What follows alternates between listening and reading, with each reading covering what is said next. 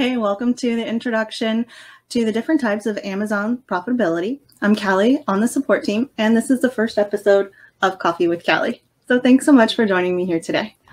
When we're talking about profitability on Amazon, I think it's important for the general seller, whether you're a beginner seller, kind of intermediate, or you're more of an advanced seller, to really understand the difference between profitability. So there's a couple different areas where you want to think about your profitability on Amazon. So take a deep breath. Let's have a little drink of coffee, and we're going to start diving into some numbers.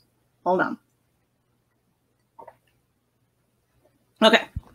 So once you're ready to really dig into these numbers, the first thing you want to look at is kind of your account level. So that is a global viewing of what your expenses and your profits and your sales are on Amazon. So kind of like an account-wide overview. So definitely you got to take into consideration what those numbers are as a whole.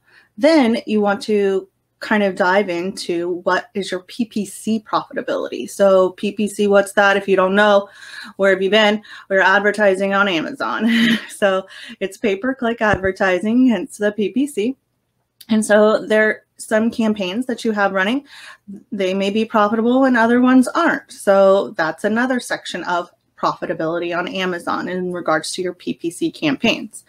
Well, another big one is at the product level. So then you want to say, well, maybe my account overall looks good, but how can I tell if one particular product maybe isn't as profitable as the others? So in this Coffee with Callie series, we're going to be diving into that. So stay tuned for more episodes. I look forward to really getting granular with you in regards to this PPC. So hang tight, and I'll see you in the next video.